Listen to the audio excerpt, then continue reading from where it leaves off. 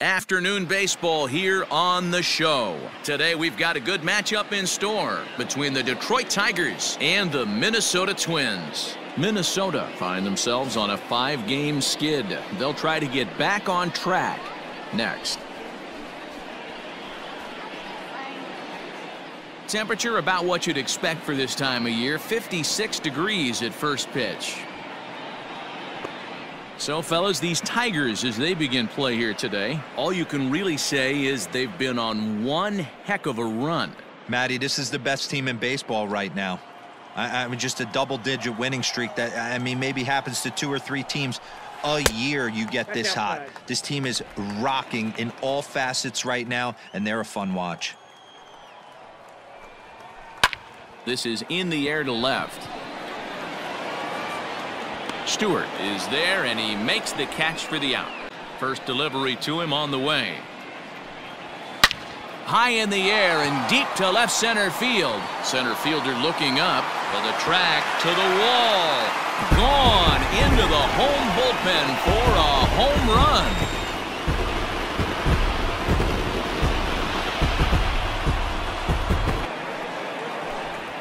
But the Twins fire the opening salvo as they're on the board courtesy of this solo home run. We'll head to the top of the second, and the Twins are off to an early 1-0 lead. And that's a swinging strike 3 in the dirt. Garver recovers, but no chance to recover. Candelario is on at first after the strikeout. Swing, line drive. That's going to be trouble. Candelario isn't stopping. Here he comes to the plate, and he's safe at the plate. We're all square at 1 apiece.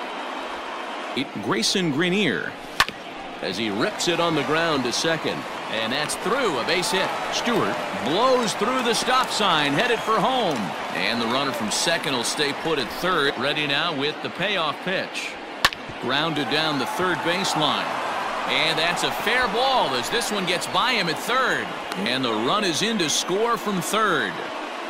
That pitch very well. So he was confident doubling up. Does he triple up on it? Meanwhile, this ball gets down. It's a base hit. And that'll score the runner from third as they'll open up a 3-1 lead. Throw won't now get him. Designated hitter, Miguel. Comes set with the 0-1.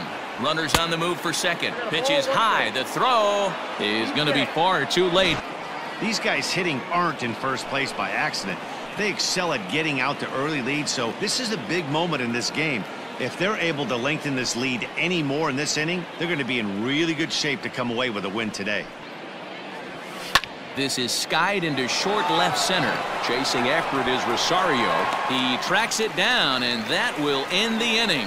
It's the Tigers 3 and the Twins 1. There's a swing, and he sends a ball high in the air into left field. See you later. Over the wall, a home run. And the Tigers have taken a 4-1 lead.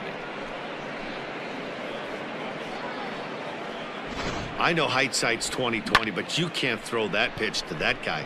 Don't forget, he homered yesterday, so you know he's locked in and ready to roll up there. Line drive, base hit into the left center field gap. Pulled toward right center field.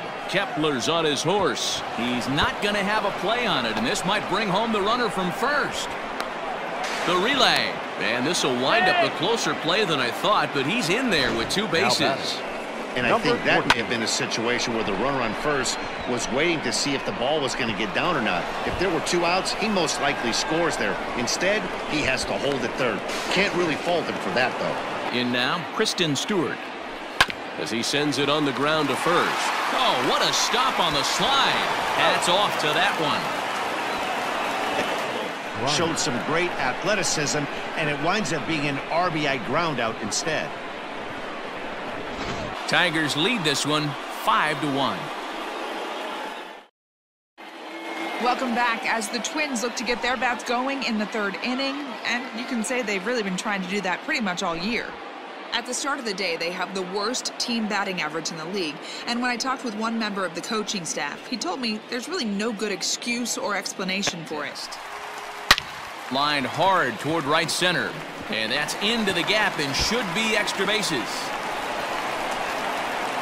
And he's going to get to second now with nobody out. Comes set and the 0-1. This is pulled into right. And that's in there. Base hit. And they'll get it in quickly. It's first and third now. Hit hard on the ground towards second.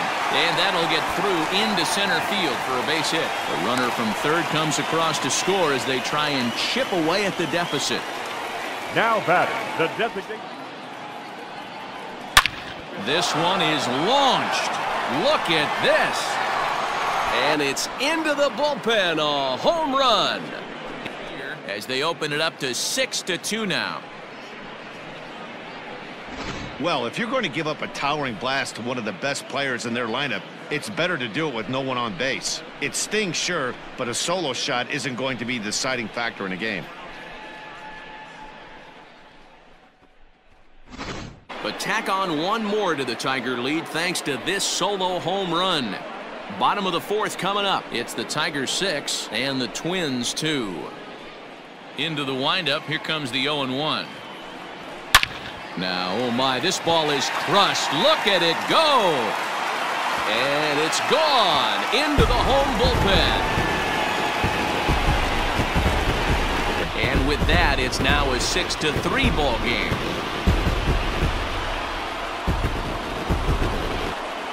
But not before the Twins get one, and it comes on this solo home run.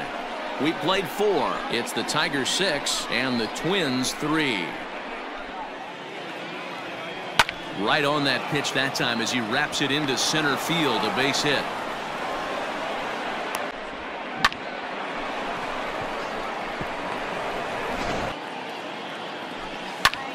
Pulled toward right center field.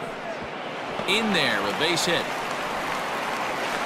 Oh, and it's off target, and he'll be safe at third. Now, first pitch of the at-bat. Hit sharply on the ground. He's got it. A jumping catch at second for 1. Relay throw, but it'll be too late as he's well safe at first. They couldn't turn the inning-ending double play. They just get the force out at second, and the runner scores from third. Squared up a fastball nicely, and that's all you can do. You just want to be on time for the heater. And quite frankly, like it better on the road than they do at home. Now a shot out toward the alley in right center. And this will bang up against the wall. Schoop ignores his coach. He's chugging for home. Safe at the plate as they open it up to 8-3. So much of this game is situational hitting, guys. Nice job there. Yeah, you've got to find a way to pick your teammates up when you're given the chance, and he doesn't try to do too much right here. He just takes what's there. Safely on second, and his buddy is high-fiving teammates in the dugout. Bottom of the 7th inning coming up. Get up and stretch. It's the Tigers 8 and the Twins 3. And facing right-handed pitching so far this season, Rizzolo is hitting over 400. Doesn't matter if you're talking about a series of games or a whole career. That's an impressive figure. These are the stats the oppositions look at. Being great with runners in scoring position. He has certainly been that, and he's able to slow the moment down. now batting, designated hitter. The 2-1. Swing, line drive. That's going to be troubled. And this will get all the way to the wall now. And he is into second base with a double. His third hit this afternoon. He just tattoos this ball right here. Tried to sneak a fastball in on him? No way. Drives it to deep left center field gap, and that was a nice job to get the barrel around in time to score that. From the stretch. Liner toward right center. And that finds the outfield grass for a base hit. The relay throw, and he'll scramble back to first safely. At the plate, Kristen Stewart. He swings and sends it in the air to right center field. Kepler's there for it. He makes the catch. Here comes the runner from third. And now Gracious just getting the ball back into the infield is becoming a problem. Here's another 1-2. Hot shot on the ground is short. Oh, it takes a nasty hop, and he's unable to haul it in. Mixed in with one of those 4 was a round tripper. Not a bad day. Yeah, you have 5, maybe a handful of games that you can throw out 4 knocks throughout the course of the year. On to the bottom of inning number 9. 4, 5, and 6 coming up. It's the Tigers 9 and the Twins 3. Lofted in the air out toward right center. Right fielder giving chase. He's not going to have a play on it, and this might bring home the runner from first. And they'll have runners at second and third following the 1-out double. Now here's one hit in the air to the right side. Schoop will look this one in, and there are 2 away now. Has them down to their final strike. Here it comes. Swing and a miss. He struck him out, and that'll do it here as the ball game is over. Well, I know you don't want to jinx it by talking about it, but this streak now, it's up to 11 games. 9-3 the final tally here in this one.